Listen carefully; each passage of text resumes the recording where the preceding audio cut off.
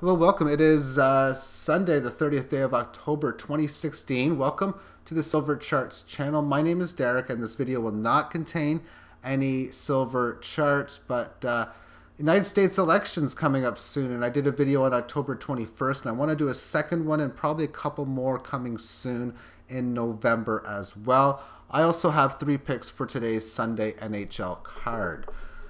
And this is a partial screenshot from oddschecker.com, which shows the odds you get for Clinton, Trump, and then all the outsiders. But you pretty much tell it's a two-party system race. These guys got...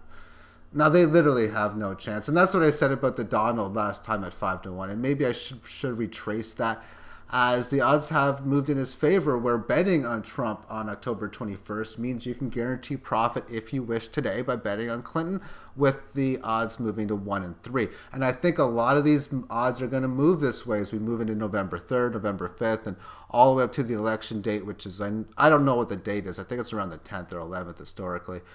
And they're going to move wildly. So if you think you got a good determination of which way a line's going to move, you can bet one side and then play it like a stock market and try to guarantee some profit.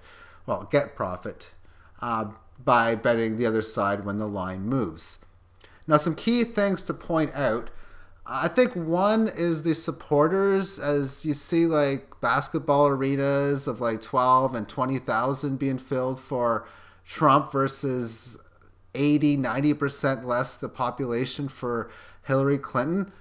I think a key thing to point out is that a lot of the Trump supporters are activists, people who don't like whatever it is, whether it's the economy, whether it's 911 for truth movements, and whether they're against Monsanto, whatever it is, they're so against the status quo one way or another, they're supporting Donald Trump. And then you got to look at the vast majority, the people that have been labeled as sheeple and they're mind controlled. They don't get it. They don't understand. And I got to think that they would consider, they'd be more towards Hillary Clinton, but a lot of them are into celebrities and Donald Trump is such. But I think it's interesting to note that you got to throw in the attendance, as an activist are going to go to those things. Non-activists just don't go to those things.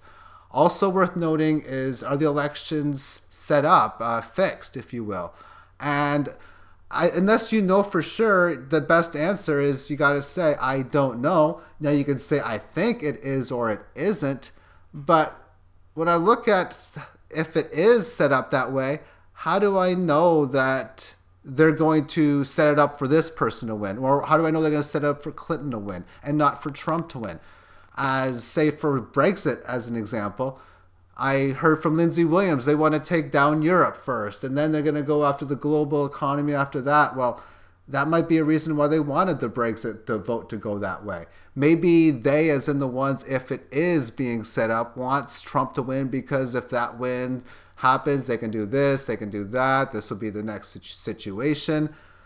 I don't know. So if Trump wins, I'm not going to say the election was not set up and it was not a fair one, because I don't know, regardless, of course, the winner.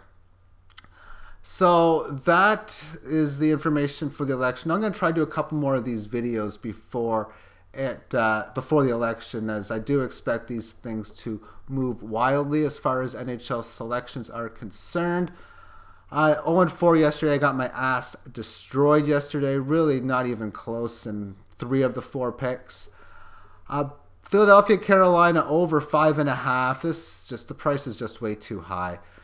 And I'm going to take it. Nothing big. Just every pick's 1 unit. But if you want to bet anything big, it's the bottom one.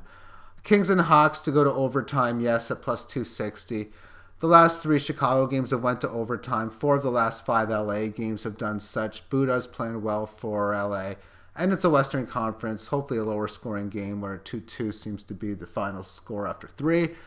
And then Edmonton laying a 1.5.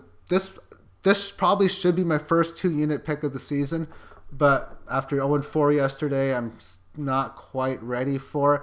Early on this season, Edmonton's average outcome is exactly 1.5 goals scored more than against. And the last 4 games have all been multiple wins, with an injury-riddled Sens net-minding team. I got to think it's close to 50% that the Oilers may win this game by 2 or more, thus making it a great play. But after knowing 4 day, I'm not going to put my first 2-unit play in after such. Thank you for tuning in.